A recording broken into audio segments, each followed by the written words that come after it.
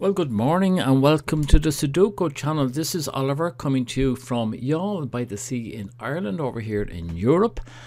And just back from a very nice short trip to Gibraltar. Really was a beautiful place. Lots of history there. I didn't think there'd be much to see, but there's a huge amount to see down there. Well worth visiting. Anyway, back to this little puzzle. As you probably noticed, it's not too difficult to finish off.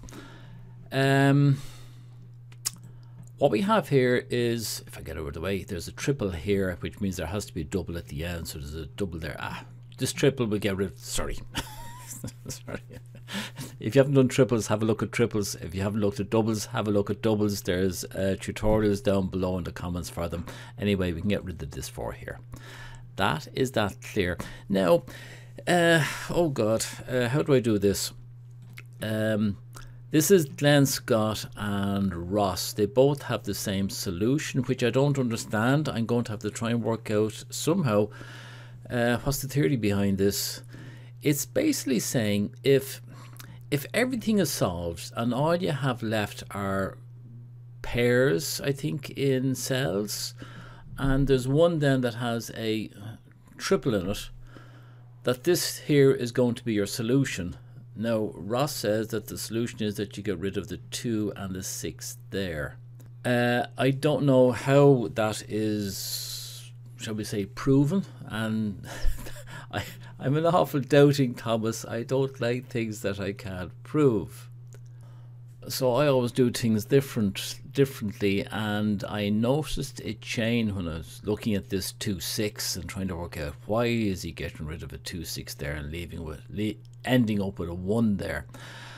And that just got me thinking, and I thought, well, if we were to go and look at, let's see, there's 2 1s there, and we have 2 2s. 2 1s are important. If we were to go on a chain, starting here, no, we can't start there. Try starting here. If that's off, that's on. If that's on, that's off. If that's off, that's on. Now what I mean by that is, if that is not a 1, then this is a 1. If that is a 1, then that's not a 1. If that's not a 1, then this is a 1, and therefore we don't have a 1 here. And if you go the other way around, if that's not a 1, this is a 1. That's not a 1, this is a 1, and we get rid of that 1 there as well. That's just a simple chain, simple singles chain, and for me that just solves it. This other one, what they call the BUG, the bug, I'll have to look into that and maybe do a tutorial on it so that I can learn it myself. I don't understand it, okay? I'll just stick with me chain for the time being.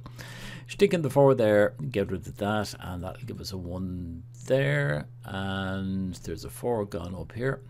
That's a foregone conclusion. This 1 will get rid of that 1. It's all going to fall apart now, I can guarantee you.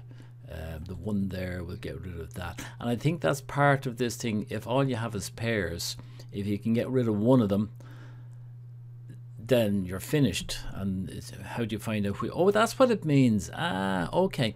So if all you have are pairs, right, that's all you have, then all you need to do is settle one of them and it'll sort itself out. And the only one you can settle in the way we were was this 1 2 6. All you can get rid of is get rid of that 2 6 so that you can have a 1.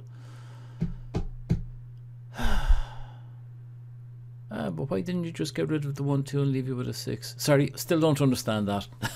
Okay, sorry if I'm confusing you. 7 gets rid of that 1 there, gets rid of that 1 there, that'll be me 2. 7 gets rid of nothing down there, and this 2 will get rid of this 2 anyway. That 2 will get rid of that 1. 7 gets rid of, oh, we'll take the 4, gets rid of that 1, and that 4 gets rid of nothing else. The 2 there gets rid of nothing anywhere else. It does, it gets rid of that 1 there, and that gives us the 4, getting rid of that 1.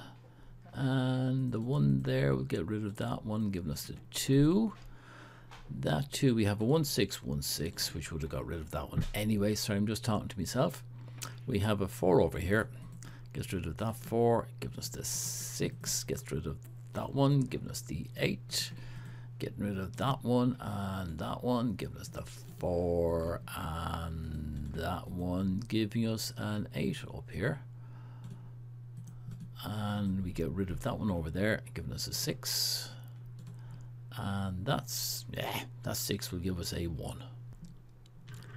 Okay, as I said, it was not a difficult one to solve in the end. We just needed a single singles chain to solve it, or else we used what Ross and Glenn used, which was the bug. I don't understand the bug. I will look it up, and if I can understand it, I'll do a tutorial on it and include it in the list of tutorials down below. Anyway, look, it was nice doing it. It didn't take too long. Is it my imagination? Are these diabolicals less difficult, or are we just learning more about them and finding them easier to do? I'm not sure which way it is. Anyway, I will be back to you before Friday with the next one in our diabolical range. Okay, till then, thanks for watching. Don't forget to subscribe and thumbs up and comments and all the rest of those nice things. Thank you very much. Till the next time, Slán Tamil.